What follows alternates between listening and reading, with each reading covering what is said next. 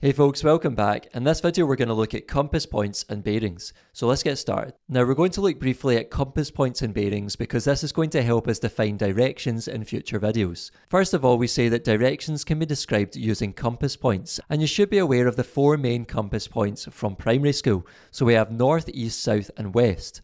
And remember, these go in a clockwise direction, and a useful mnemonic to remember the order starting at north and going clockwise is never eat shredded wheat. Now there are loads of others that exist and you probably know some yourself, things like never eat soggy Weetabix or naughty elephants squirt water and things like that. Now we don't just use north, east, south and west to define directions, we can also use things called bearings.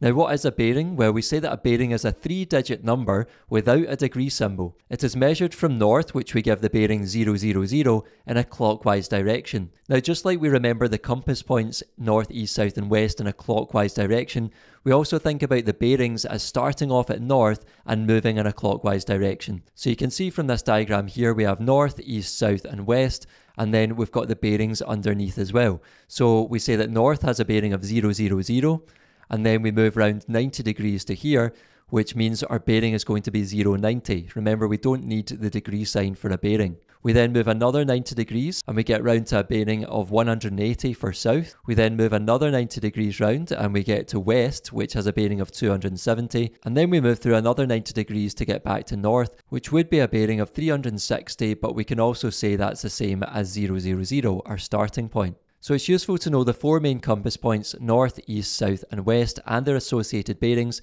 and this is going to be useful when we do questions which ask us to determine the displacement of an object, i.e. the magnitude, which would be the distance, as well as the direction of an object. That's all for this video folks, thanks for watching. If you made it to the end, I really appreciate it. Make sure to give the video a like, subscribe to the channel, and I'll see you in the next one. Take care.